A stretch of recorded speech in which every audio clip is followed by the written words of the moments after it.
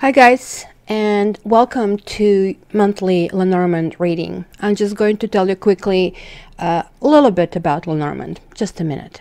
So Lenormand refers to two types of oracle decks, the Grand Jeu and Petit Jeu. The Grand Jeu, which is French for the big game, is based on a full deck of playing cards. So each card has a large variety of symbols, such as sometimes constellation, flowers, and Trojan War. But sometimes, like maybe you're familiar with my cards, where you have the lady holding a letter, where you have the rider, snake, and so on and so forth. The Petit Jeu Lenormand, French for the little game, is a deck of 36 cards. So cards images here are simple. As I said, a clover, a bear, a key, etc. Right? This is a simplicity in this deck that really leads to cards not being read based on the picture nor the symbol, where in tarot every line actually has a meaning, and depending on combination, kind of like they end up having different meanings. Instead here, the meanings tied to the cards are fairly literal, such as luck for the clover and success for the key. Unlike the philosophical meanings, where you have the keys sort of like entry to the gateway to the spirituality, right? In this respect, Petit Jeu cards remind me of pictorial language, almost like Egyptian hieroglyphs, right? But keep in mind that both the Grand Jeu and Petit Jeu are like in that they use card combinations to expand on the meanings on the individual cards. So you see, each card has a meaning, but 1 + 1 doesn't make 2. 1 + 1 makes it like 5, and 1 + 1 + 1 makes it 15, and so on and so forth. When you put all 36 cards on the table, it is sort of like giving almost like overview on how the situation can be seen, and it can actually really give you different aspects and what is like behind you, what is aside from you, etc, etc. 36 cards, as I told you, has like so many different possibilities and meanings, and it really requires a skilled reader to do that. So anyway, I think we are going to attempt to do exactly that. So why don't you get ready, sit down, take your popcorn, and let's get into your reading. Love you.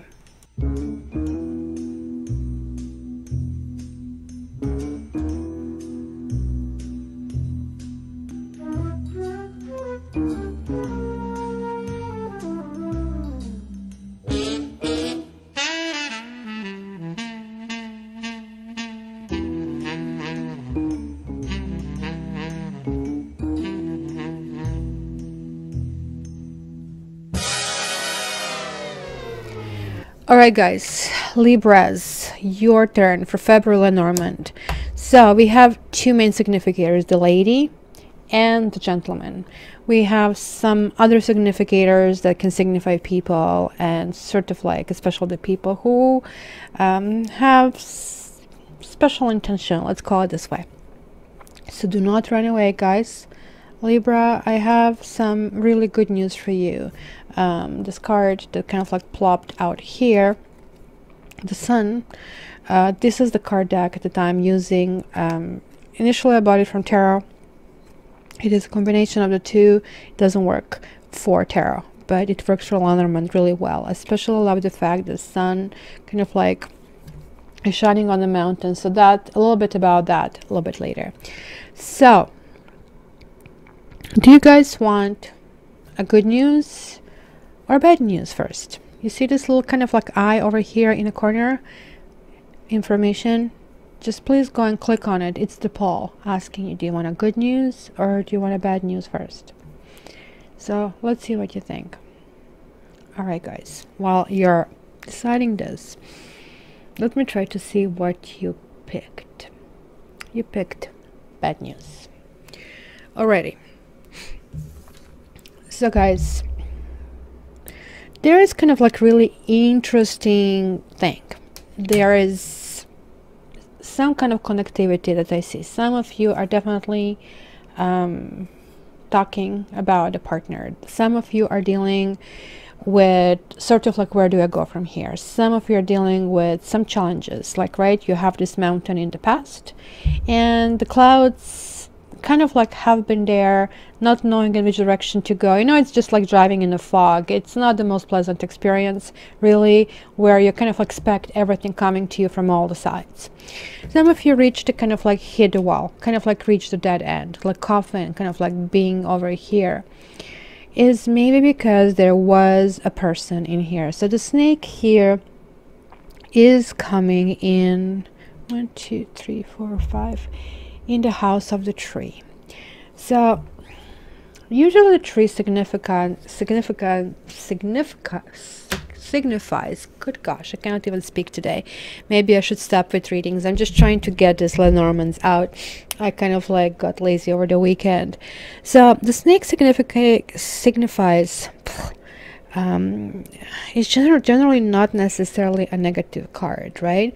But it can signify trouble. It can signify the third person, right? We all know that the first lie, or we believe that the first lie was told by a serpent, right? This is something that talks about truth bending. It is talking about betrayal, blame, jealousy, right? But you are no fool. You kind of like seen this happening. There was like a trouble in the paradise over here. Maybe there was someone with whom you're not exactly close to, but there is somebody who has been lingering on for quite a while in your life, which you kind of like wondered maybe even a couple of months ago where to go with this, how to kind of decide this, right? You see this tree here, and the snake is in a tree house. So now this certain things from the past are kind of like resurfacing, right? But keep in mind that this could be another woman here, right? It's kind of like really weird because of course, when these cards have been kind of created, that other woman was always significating the woman over 40 and somebody who's unattractive. That's not the case. This can also mean somebody who is interfering with your relationship, somebody who is interfering with your dating. You could be the third woman as well. So this could be a mother-in-law kind of a thing. Certain things are just being put to rest, and this is the house of a child. So the same thing that you were kind of hoping you're building, you're sort of saying this cannot go the way it was. This is kind of really interesting because look, we have the rider and we have the anchor together. So are you moving forward or are you staying? Which way it is? And I think you are being Libra. Sometimes it's really hard for you to make a decision. Maybe you're giving this option to someone. You're saying, look, if you're staying, then yeah, let's make it work. This kind of has to be karmic. I am no longer going to put up with any crapola from you or anything, because check it out. 1, 2, 3, 4. This is in the house of the woman, right? Is it? Yeah, and this is in the house of the man.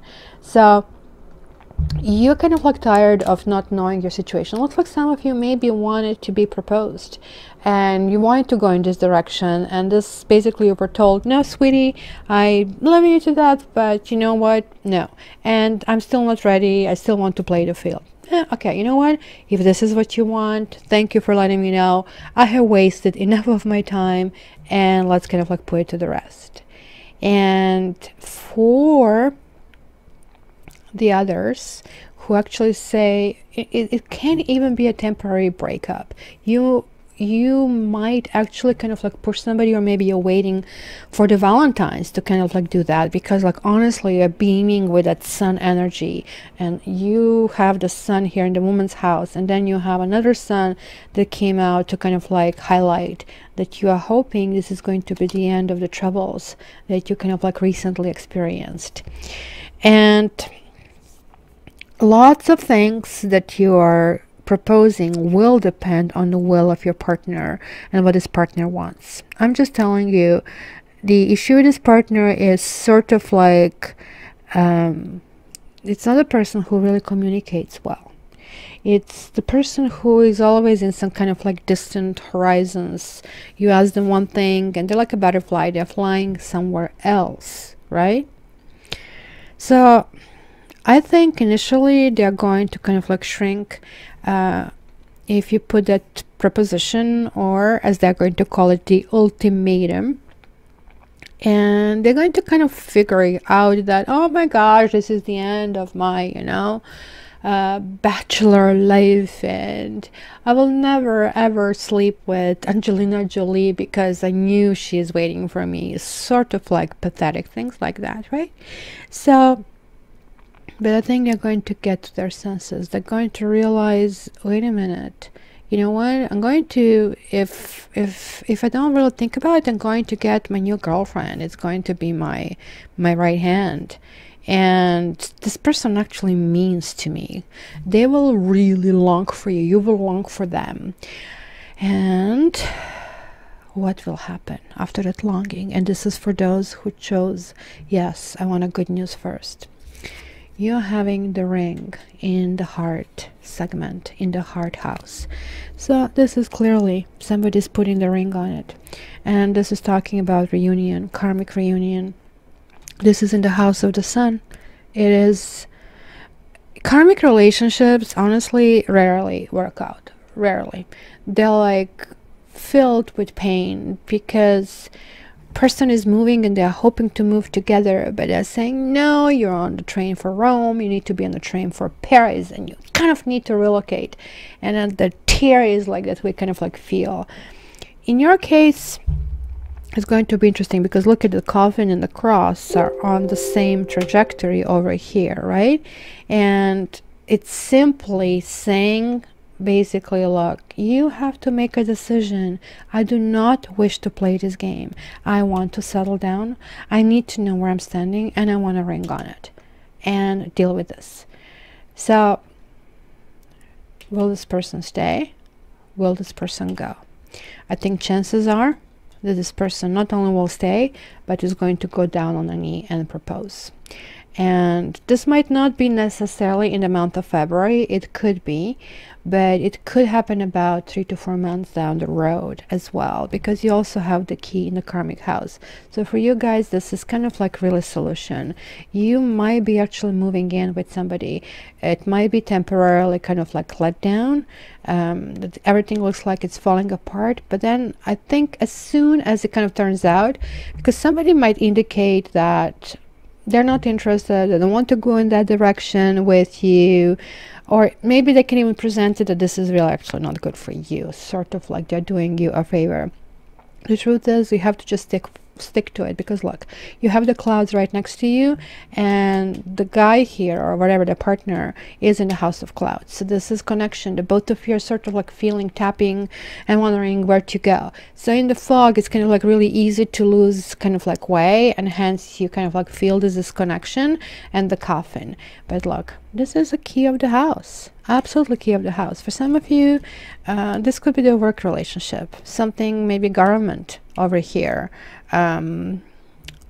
something maybe even connected with health over here, but something that has been unhealthy for a while in the past. So it's interesting for you guys. Some of you guys, just to add on, you kind of like have to work on this reunion, because if you kind of go there, you have to figure out that whatever happened, you cannot kind of like rediscuss and rediscuss. You have to kind of like put it on the table and deal with it once and forever. So the sun is going to shine, guys. Like, you have sun so prominently exposed in this reading in the middle of the winter in the northern hemisphere. This is kind of like really ridiculous. So should I stay or should I go, guys? Maybe it's going to be you who is sitting on the fence. So just so you know, if you do go forward with this karmic relationship, it's going to be something good. Okay, Libras, wish you all the best. Love you guys.